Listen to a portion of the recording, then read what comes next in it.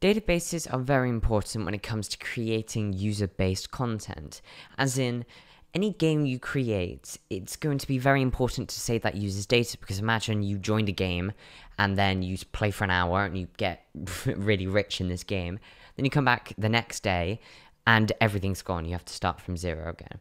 I mean, that's horrible. So what you want to be able to do is you want to be able to save that information. Now, previously in other videos, I've gone over simple databases and saving certain values, such as your cache and everything like that. But in this video, we're going to be focusing specifically on advanced databases. Now, what this means is we're going to go over things like saving all of the information in a folder so that when they come back, they can load it again. By more specifically, saving tables in Roblox. So let's get into it, shall we? So the way that this can be useful is, say, someone has an inventory with tons of skins in it, for example. So in a game such as Arsenal, you have all those weapons and all those skins, and they all need to be saved in a database, otherwise they'll be deleted when you leave. So a while ago I had this exact problem, but I managed to come up with a script for it that I'm going to share in this video. So what I'm going to do is I'm going to first set up this folder and what my example is going to be. If you guys are doing this in your own game, you're most likely going to have your own folder, so just focus on that. I'm just going to set one up real quick so that you guys can see it. Okay guys, so as you can see, I've set up a very simple script that basically I have a folder inside the player and it's clicks, and then each time the player clicks, I'm going to click now. And there you go, I'm clicking a couple times. It's going to create a new instance, which is a click. Obviously, I wouldn't recommend doing this in your real game, but just an example, I'm going to have this like this. You would have your weapons, so the different type of weapons would be saved here.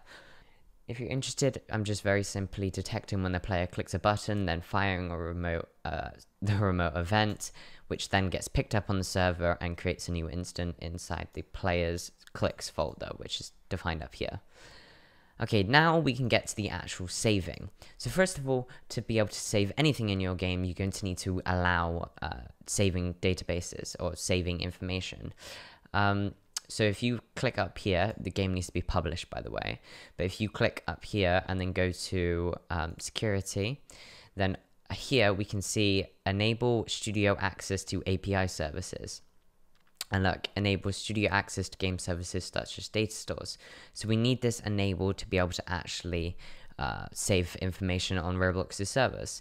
So if we enable this and then hit save, then now we can define our databases. So I'm going to start off with simply just creating the actual database. There's no special information here. It's basically just the same as everything else. So we create something called local click data, and this is going to be game::get service, and we want to get the DataStore service, and then we want to get DataStore, which is going to retrieve our DataStore, and we want to do click data. Now, this is going to come back with nil if there isn't any data store, so that if there isn't any data, but if there is information, or if this data store has actually been created, then it will come back with the data store. So what we want to do is we want to check it, check to see if it's not nil. So we need to request the player's data store, so we're going to have to save it individually per player. And the way that's most commonly used for this is when we are saving the database, we save the key under the player's ID. Now, I know that sounds quite complicated, but if we simply just write out game.players.player removing :connect function and then player. Now, this is when the player is leaving, and if because we want to be saving it when the player is leaving, you can save it in other times.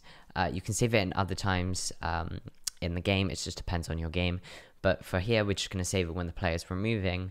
And then when we do save it, we want to do click data, :set async. And then I'm going to save it, like I said, with a key of player.user_id.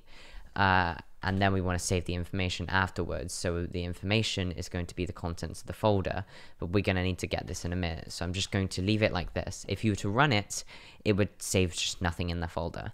Or nothing in the database. So we want to leave this like how it is. We'll need to leave this how it is.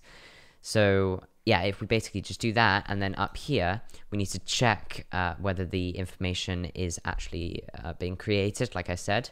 So if we do if click data colon get async and then player dot user ID. If we do this, then basically it will pass if and go through if it's you know, not actually registered, but if it is registered and if they can find the database, then it will actually run what's inside of it, so the contents. Okay, so now on to the interesting part. So first we're going to start off with the saving, and then we're going to do the loading, because we want to save the information, but then we also want to load it. So basically what I'm going to do is I'm going to completely clear any information that is currently on the database. So I'm actually going to use this one here.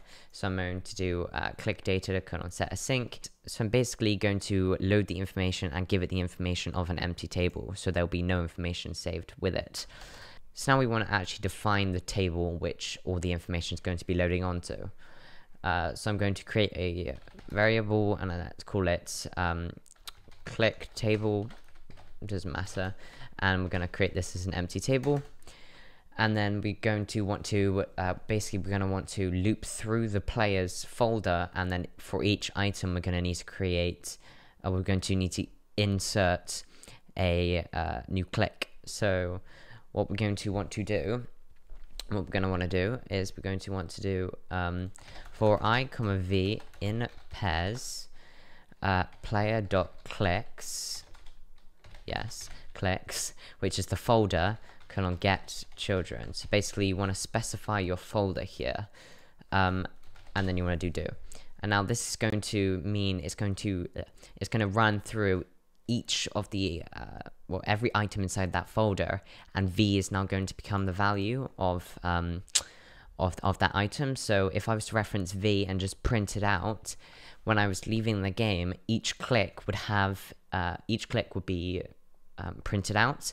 So basically this is what we need to do, because we need to go through the folder and add an instance each time. So this is a very handy function that you can use in Roblox Lua, and I really recommend you use it often because it's super helpful. Anyway, you can add parameters here. So previously I made it so that there was also an equipped avatar inside of this folder, or the folder that I had in one of my real games. So basically just added an if statement there. So besides from that, we can basically just insert here. So what we want to do is we want to do table.insert, and then we want to reference the click table, so clicked table, and then we want to do v.name. I'm going to reference it by name. You could have something called weapons, or you could have something like all of the instances have the name of weapon, but then if you click on the value, it's the individual. But then if you click on the value, it's the individual weapons. So you just reference it instead of name. You just put the value. It's basically, this is the string that is going to be a part of the table. It's going to be the thing that references the individual item, whether it's going to be inserted into the table. Since it's a click for me and they're all going to be the exact same, I'm just going to use the name because I don't have anything saved as the value. So yeah, you basically use it as what's going to specifically identify as the information, as the item. So that's basically it, and all we got to do now is just save the information. So we want to do click data colon set async, same as above, but this time we want to save the click data as the table. So now we've actually got the saving and the information, we can try and check it out. So if I play the game, we find that if I open up the folder and I start clicking, I've clicked 1, 2, 3, 4 times, and if I leave the game, we should see that it starts to, well, it's saving the information right now. So in Studio, it will take a lot longer, but here, yeah, so it's saved the information. Now, if I come into the DataStore editor, now this is a very useful plugin. I'm not sure if it's paid for, but it's very useful for visualizing data stores. So if I simply just go and reference the click data, and if I connect, then we can enter in my key, which is my user ID, and here we go. So we have the table saved with my user ID as its key, and then we have the 4 clicks that have been saved. Now if I load into the game right now, you'll see that nothing happens. There won't be any loaded information because we haven't actually specified it. And this also means that if I leave the game now, since there's nothing in that folder, that data store is going to be completely cleared. So we must save the information, or we must reload the information. So as you can see, if I just connect to it again and then reset it, you'll see we have an empty table here, which is not what we want. So we want to actually load the information. Then the way we're going to be doing this is simply by loading the information and looping through the information, just like we did down here with the folder. So since this is a table, we can basically, like I said, use the same method we used here by doing for I, v in pairs, and then we're going to want to do data. However, this data hasn't been specified yet, so we're going to want to specify this information. So I'm going to do local data equals click data :get async player.user ID. And then now what we can do is, finally we've got the information, we can basically just do the same thing we did, what I did when we created the instance. So if I'm just going to, I'm just basically going to copy and paste this information, and then I'm going to reference this as V, because we want the information to be the same. However, this can be, this is going to be how yours is, so you can have the information that is saved, which is going to be here. I've saved it as the name. If yours was your value, you could do click.value equals V, and then you have your name as whatever, like a weapon, like I said previously. So now when I join into the game, you should see that I have nothing in my inventory, but if I click 1, 2, 3, 4 times, we have the 4 clicks in that folder.